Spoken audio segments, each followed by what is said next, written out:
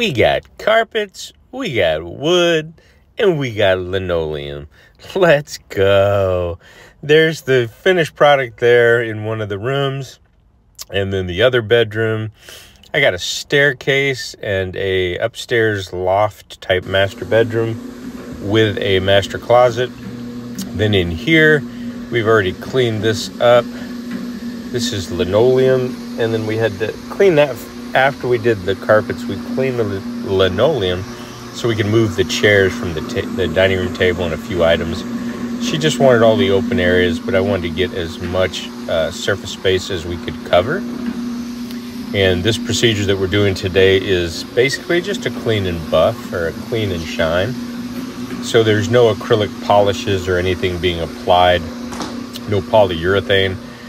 Both floors had no buildup. She's been using a neutral pH cleaner, which is fantastic.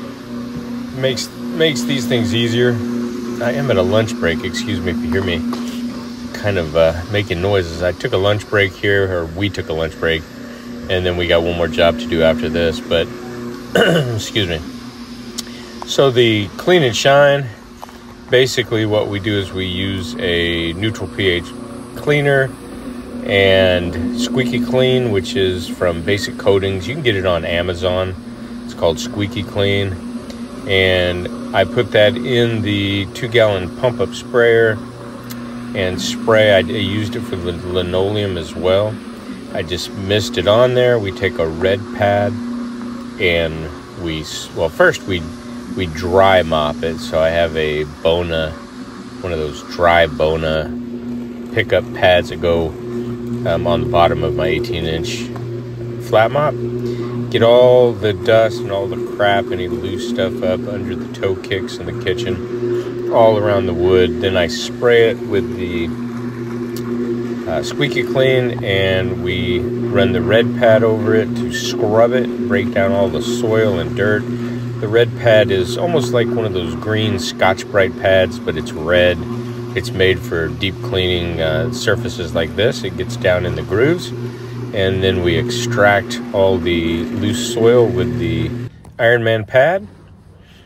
And then I will flat mop to get more moisture out. Once we get all the moisture up, then we can do what's called a dry polish. And this is the trick. If you're doing wood or whatever hard surface floors you're doing, if you want them to shine without putting an acrylic or a laminator plus or any polishes on there, if you just go through with your white cotton pad and buff it out that way, it's going to look dull and hazy. But if you get it dry after you're done extracting, like I'm doing, look at this beautiful day, look at all this garbage. Anyway, back to the procedure. When you're done dry mopping it, you let it dry, you take the white 3M pad, similar to a Scotch-Brite pad, I guess, if you're new to carpet cleaning.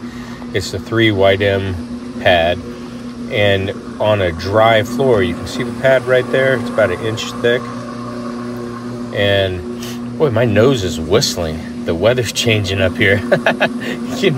Sorry about that, but anyway, the white 3M polishing pad will go through and actually heat up whatever existing protection or polyurethane is left on these finishes. There's always something. There's a polyurethane on these, and that white pad, you just go over it evenly, and it is what is considered the buff, clean and buff, or I call it buff shine, but sometimes people are afraid of the word shine because they're so used to cleaners saying don't use anything that makes it shine, any polish, any wax, Murphy's soap, none of that garbage. It builds up over time. Unless you use it and then you use a remover and you remove it 6 months to a year later, you can go to town with Mop and Glow or Quick Shine or whatever you want to do. So I'm not knocking them. It's a really good product. It's a protector for the polyurethane underneath. So, but people don't understand it and they don't give good enough directions. So you have to put it on and then use a remover to remove it. But anyway, I digress. Got my vacuum out. Check out these stairs. Got all the carpet done, the linoleum in the kitchen. Look at that. Threw my flashlight on it. Oh, yeah. Anyway, we appreciate y'all tuning in for another episode of Carpet Cleaning Guys Vlogs. And I will be putting together a few more videos. We got some interesting stuff. We got a nice moldy deck that we're going to be power washing December 2nd, so that ought to be interesting. In the meantime, I will see you all later.